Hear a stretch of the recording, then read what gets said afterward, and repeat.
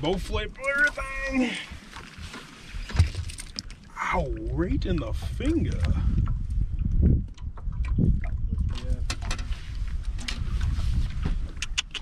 We're gonna keep that guy since I dropped him on his head.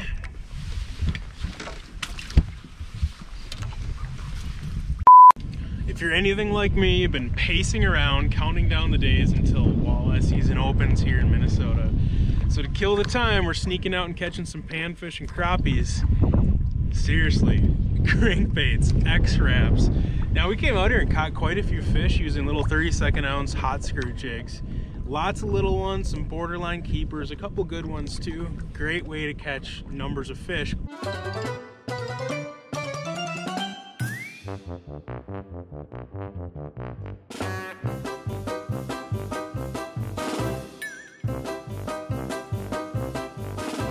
But if you want to fish a little bit more aggressively, bass fish for crappies, I guess you could call it, you're not going to catch as many fish, but when you do, they're usually the right ones. And throwing these tiny X-Raps is an absolute blast. There's two sizes that come into play.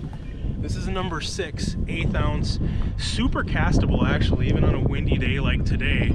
The other size that comes into play is a number 4. It's 1.5 inches versus 2.5 inches, a 1/16 of an ounce versus 1/8 of an ounce. Now I would say you'll definitely catch way more fish on this. It's harder to get it deeper if your pre-spawn crappies are still out on that edge. This one's more of a 2 to 3 foot deep bait, but this bigger guy here, I've been able to hit 6 feet deep today, and you'd be surprised. This 7-inch crappie, too small to keep even, has no problem trying to take this thing down.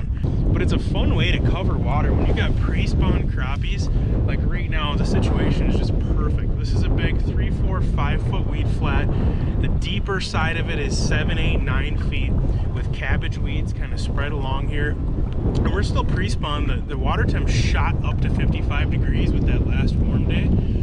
But it's just enough to pull fish in and have them scattered across this whole weed flat instead of being piled in specific spots. And it's a really fun way to cast and cover water across that weed flat and just try to get a bigger bite. And what I do is I cast as far as I can. I usually position myself up from where I want to cast so you can bomb with the wind. It's just so much easier.